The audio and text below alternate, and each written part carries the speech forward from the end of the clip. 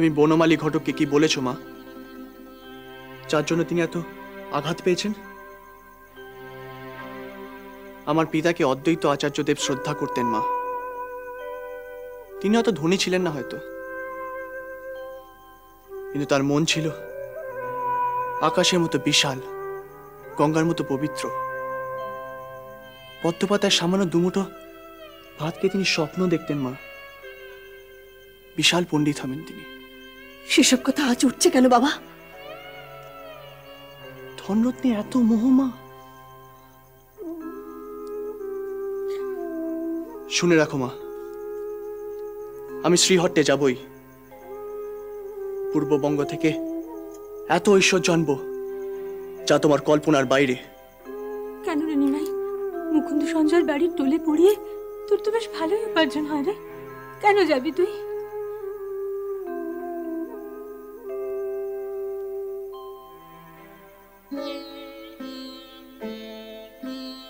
মা, তুমি কি বুঝতে চেয়েছো তোমার গোপীনাথ কি চান? একজন সৎ ব্রাহ্মণের অহংকার কিসে? বাহ্যিক অলঙ্কারে না অন্তরে ঐশ্বর্যে?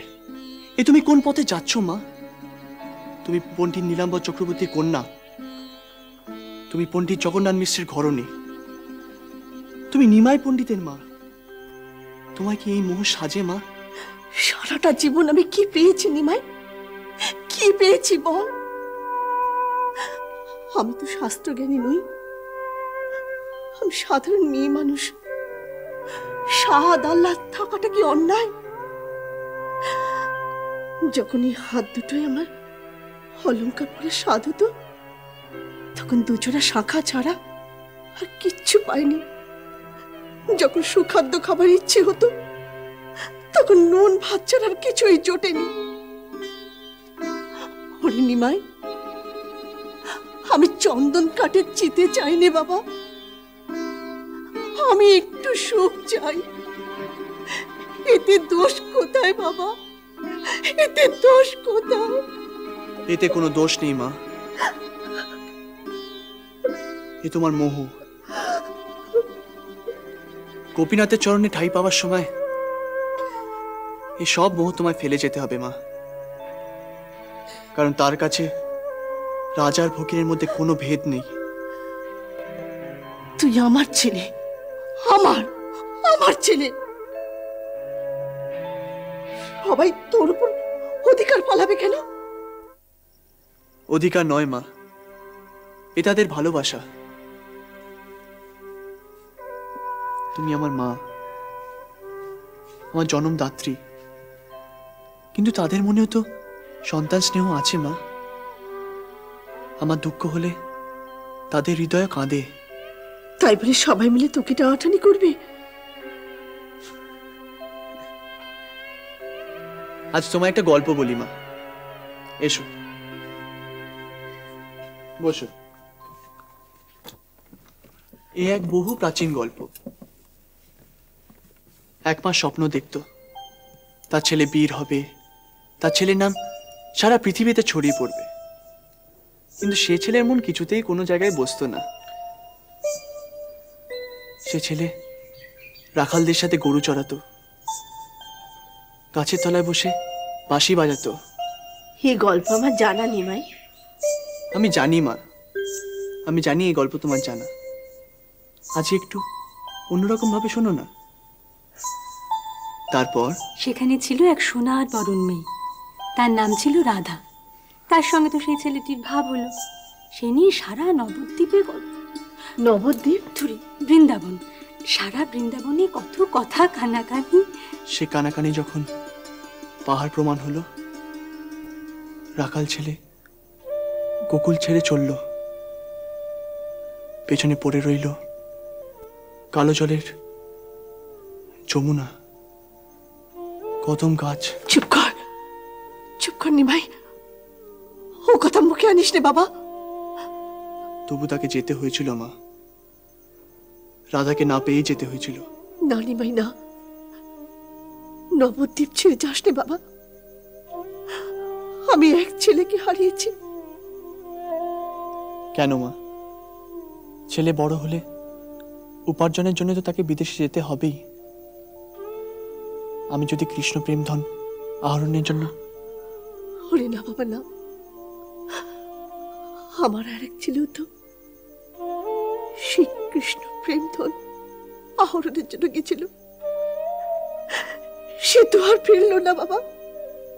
প্রতিটি মানুষেরই জাগতিক লীলা পূর্ব নির্ধারিত মা। গোপীনাথের ইচ্ছায় সূর্য ওঠে, চন্দ্র ওঠে, আবার অস্ত যায়। এই নিয়মের কোনো ব্যতিক্রম হয় না। সেখানে তুমি আমি কে মা? আমি তোকে ঘরে বাঁধবই, তোকে বিয়ের শিকল পরাবই।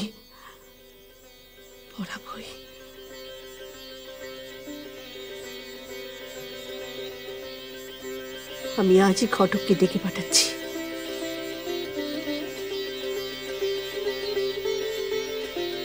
সে আমি জানি না।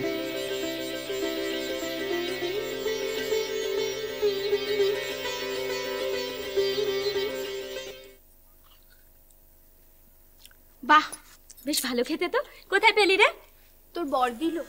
থাক, সবসময় বাজে কথা বলিস না তো। কি আমি বাজে কথা বলছি? গিয়ে শুধো না নিমাই পণ্ডিতকে। আচ্ছা গঙ্গাজল, একটা কথা বলতো, তুই সব সময় আমার সঙ্গে কেন এরকম খুনসুটি করিস? ও, আমি খুনসুটি করছি? আমি খারাপ না? ঠিক আছে, একটা দারুণ খবর এনেছিলাম, দেব না। রাগ করিস না ভাই, বল না কি খবর? নিমাই পণ্ডিতকে দেখলাম বনমালী ঘটকের সঙ্গে কথা কইছে। ওরা নিশ্চয়ই কোনো গুড়ো আলোচনা করছিল। তাতে আমার কি? হ্যাঁ, গুড়ো বিষয় বটে, তবে যেটুকু শুনলাম তাতে বেশ বুঝলাম তোর বিয়ের ব্যাপারেই কথা হচ্ছিল। তুই কি করে শুনলি? নিশ্চয়ই আড়ি পেতেছিস। জানিস না আড়ি পাতা খারাপ? মোটেই আমি আড়ি পাতি। কি শুনলি রে? শুধু শুনলাম না, বুঝলাম। কি? নিমাই পণ্ডিত তোকে বিয়ে করবার জন্য পাগল হয়ে উঠেছে।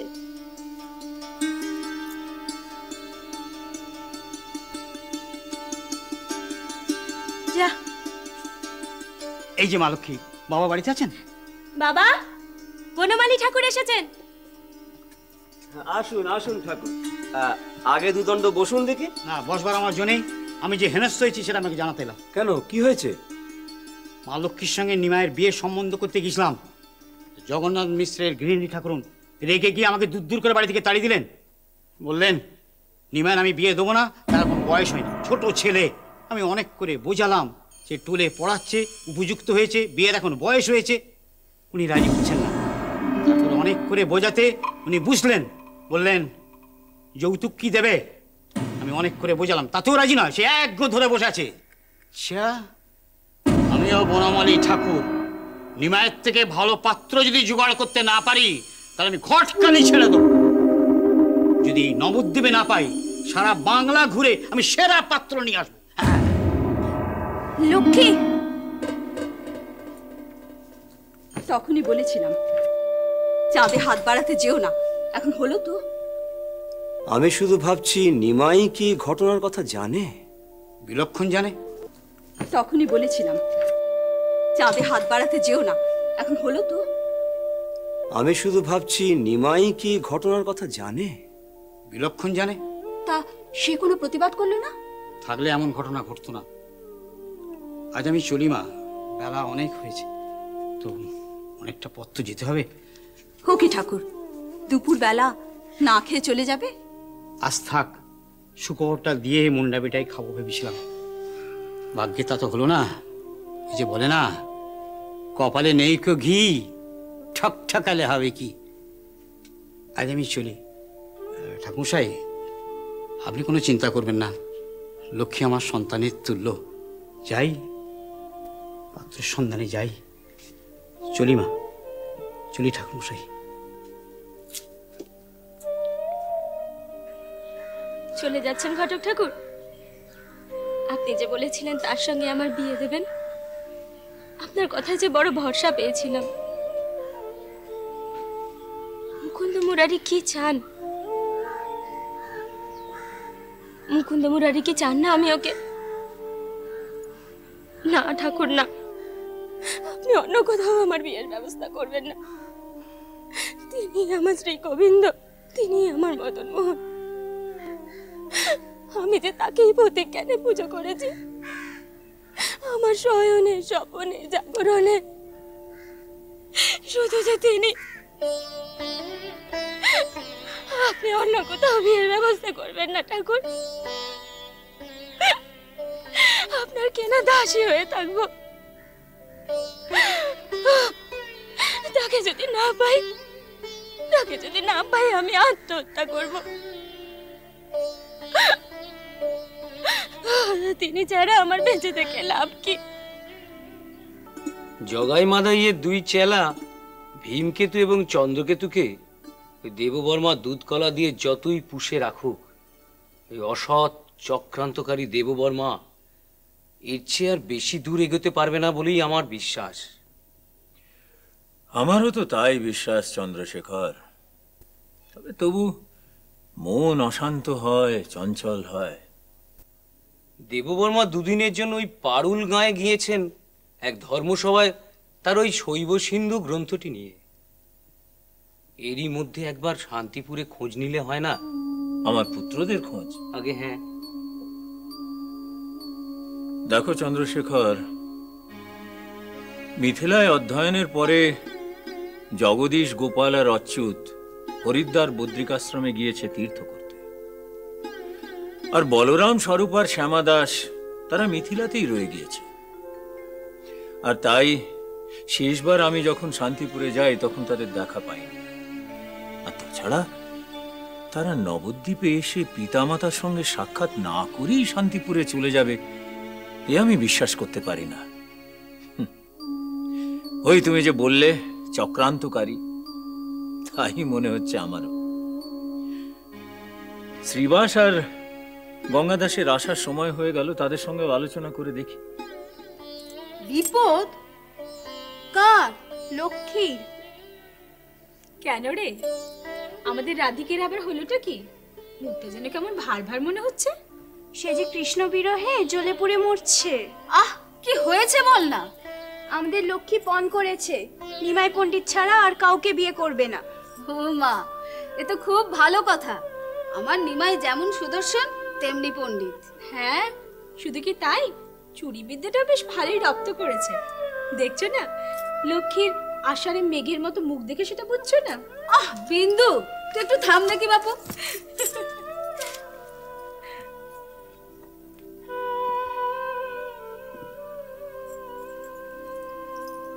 হ্যাঁ মা লক্ষ্মী, কি হয়েছে মা? আমাকে বল। তুমি আমার মুখেই শোনো। নিমাই ঠাকুরের মা বলে দিয়েছে এখন তার ছেলে ছোট, তাই বিয়ে হবে না। আর যদি বিয়ে দেন তাহলে উপযুক্ত পণ নিয়ে বউ ঘরে তুলবেন। ও মা, সে কি কথা? সত্যি এমন কথা বলেছে? এ আমি বিশ্বাস করি না। আর তাছাড়া লক্ষ্মীর বাবা পণ দেবে কি করে? এখন তো শুনছি ওর টোলে নাকি ছাত্র সংখ্যাও দিন দিন কমে যাচ্ছে। সেই জন্যই তো তোমাদের কাছে আসা। তোমরাই পারবে আমাকে এই বিপদ থেকে উদ্ধার করতে। বল লক্ষ্মী, আমরা এই দুটি মেয়ে মানুষ তোর কোন উপকারে আসতে পারি? আচার্যদেবের কথা উনি খুব মানেন। শুনেছি ওর মাও নাকি। আচ্ছা আচ্ছা, আমি দেখছি কি করা যায়। দয়া করো, তোমাদের দুটি পায়ে পড়ি সীতামা। আচার্যদেবকে বলো আমার জন্য এইটুকু করতে। মা লক্ষ্মী, মা গো, একটু শান্ত হ মা। দেখো দাও, ভেবে ভেবে মুখটা একেবারে কালি হয়ে গেছে। তোর আচার্যদেব ফিরুক, আমি তার সঙ্গে কথা বলবো। হ্যাঁ রে লক্ষ্মী, এই চাঁদপানা মুখটা যে একেবারে শুকিয়ে গেছে, দেখে তো মনে হচ্ছে সকাল থেকে দাঁতে কুচোটি কাটিসনি। না গোবিন্দ দিদি, শুধু নিমাই নিমাই করে কাঁদছে। তুই থাম তো মুখ পুরি। প্রেম তো কখনো করিসনি, আর বরেও নেয় না। জ্বালা তুই কি বুঝবি রে? তা ভাই যার যেমন জ্বালা। আমার তিনি থেকেও নেই, আমার একরকম জ্বালা। আবার বিন্দু দিদি, তোমার কেমন জ্বালা দিদি? আমার আর জ্বালা কই। আমার মন প্রাণ সব সব তো আমি গোবিন্দে সঁপেছি।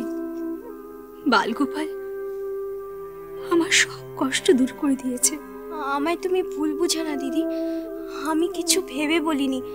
বিশ্বাস করো, আমি তোমায় আঘাত দিতে চাইনি। আঘাত আমি পাইনি। সেদিন স্বামী পুত্রকে নিয়ে চলে গিয়েছিল,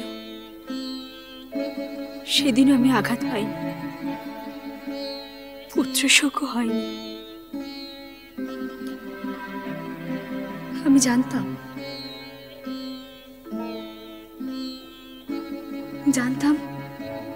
যে জবনের ছেলে জবনিত হবে। যার বাবা অর্থের লোভ সামলাতে পারেনি,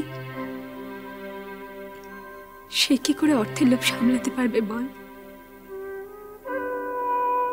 দুঃখ আমি সেদিন পেয়েছিলাম, যেদিন স্বেচ্ছায় গোবিন্দর বাবা জবন হয়েছিল। বিন্দু, মা বিন্দু, সব থাক না পুরনো কথা। এখন একটা কাজ করতে দেখি মা, নিমাই আর লক্ষ্মীর বিয়ে দেওয়ার একটা ফন্দি কর। নওল কিশোরের আখির টানে বন বজেছে রায় সুন্দরীর, তাতে দোষ দিই না। কারণ নিমাইয়ের অমন গৌরবর্ণ, অমন সুদর্শন চেহারা, অমন টানা টানা চোখে মন তো মজবেই। ঠিকই তো, শুধুই কি আমার সখীর দোষ? নিমাই ঠাকুর যে প্রেমের ফাঁদ পেতেছিলেন, আমার সরলার সইটি তাতে ফেসে গেছে। দোহাই বিন্দু দিদি, তামাশা করছো করো, কিন্তু উনি এলে ওকে আমার কথা বলতে ভুলো না। হ্যাঁ গো বিন্দু দিদি, চন্দ্রাবলী কুঞ্জে শ্যাম এলে তাকে রাধার নাম শুনিও। আচ্ছা, এখন সন্ধ্যা হয়ে গেছে, তোরা বাড়ি যা। একটা কিছু উপায় তো বের করতেই হবে। দয়ানিধির কাছে প্রার্থনা কর। আমার বিশ্বাস এই ধরাধামে এই লক্ষ্মীনারায়ণের বিচ্ছেদ কখনো হবে না।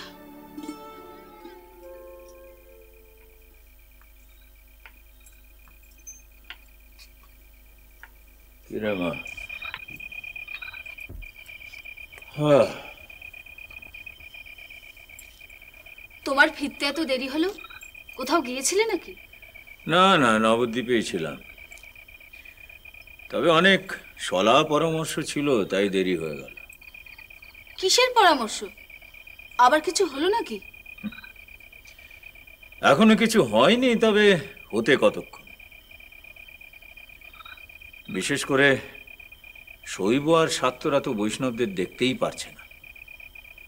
তাদের আবার সবচেয়ে বেশি রাগ নিমাইয়ের ওপরে। না জানি কখন কি বিপদ ঘটে। তাহলে নিমাইকে চলাফেরা করতে সাবধান করে দাও। সাবধান করলেই বা শুনছে কে? তোমাদের আদরে সে দিনে দিনে অপ্রতিরোধ হয়ে উঠছে। কিছু বলতে গেলেই বলে, আচার্যদেব আপনার কথাতেই আমি এসেছি, আমার আরব্ধ কর্ম এখনো শেষ হয়নি, আমাকে কেন, আমি থেমে গেলে চলে? তাছাড়া তাকে বলেও কোনো লাভ নেই, তার তো মৃত্যু ভয় নেই। কি রে, তোর আবার কি হয়েছে? চুপচাপ দাঁড়িয়ে রয়েছিস। আরে শরীর খারাপ হয়নি তো? দেখিস বাবা, আবার সর্বজয়ের মতন জ্বরটার মাদিয়ে বসিস। আমার কিছু হয়নি জ্যাঠা। কিছু হয়নি জ্যাঠা? তুই বললি আর আমি বিশ্বাস করলাম। কিছু না হলে তুই এরকম চুপচাপ থাকিস, সারাক্ষণ বক বক করে মরিস। আয় তো, আয় মা, আয় আয়, দেখি তোর কপালটা দেখি। বললাম তো কিছু হয়নি, আমার মন খারাপ। মন খারাপ কেন রে? তোর মন আবার কে চুরি করলে? ঠাট্টা করো না তো জ্যাঠা। আহা, ঠাট্টা কোথায় করছি? তুই আমায় নামটা বল, আমি তাকে গুরুদণ্ড দেব।